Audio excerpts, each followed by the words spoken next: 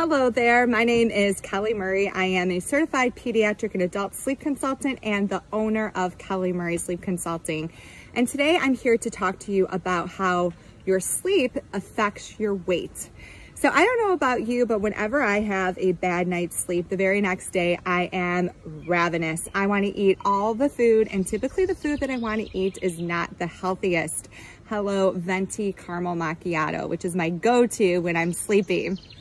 So if you feel the same way and you've ever wondered why, today I'm going to explain what is happening.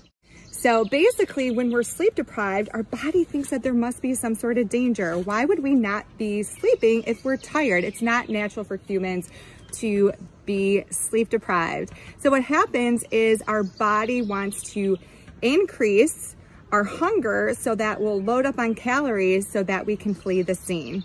So on a hormonal basis, our body does this by increasing the ghrelin, which is the hormone that stimulates hunger, and decreases the amount of leptin, which is the hormone that tells us that we're satiated, so that as a result, we have an increased appetite. Research also shows that when we're sleep deprived, we tend to gravitate to unhealthy foods. So foods that are energy dense, such as foods high in sugar, fat, and carbohydrates, which can lead to weight gain.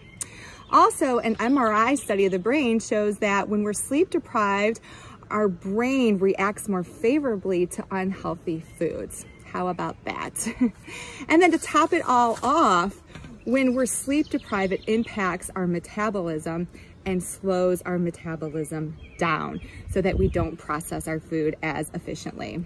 And research tells us that sleep deprivation leads to both weight gain and obesity in not only adults, but also in children. One study of 68,000 nurses over the span of 16 years found that the nurses who slept less than 5 hours on average per night gained 30 more pounds over the course of the study when compared to the nurses who slept more than 7 hours per night.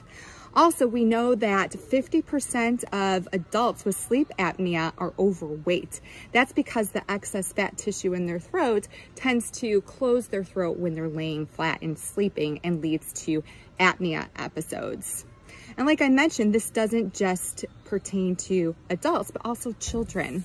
Research tells us that infants that sleep less than 2 or 12 hours per night, they're twice as likely to be obese by 3. Also, 3-year-olds that sleep less than 10.5 hours per night are 45% more likely to be obese as adolescents. Unfortunately, obesity is all too common in America. 34% of adults in the US are obese. 20% of children ages 12 to 19 are obese, and 18% of children 6 to 11 are obese.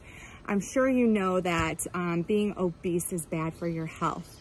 Obesity leads to an increased risk of high blood pressure, type 2 diabetes, coronary heart disease, stroke, mental illness such as depression and anxiety, an increase of body pain, and just difficulty with physical activities. So if you're working on controlling your weight, I would urge you to first improve your sleep. If you need some tips, you can visit my blogs. I have a ton of great resources. Or if you're interested in working with someone one-on-one, I would love to help. You can schedule a free 15-minute discovery call on my website, Kelly Murray Sleep.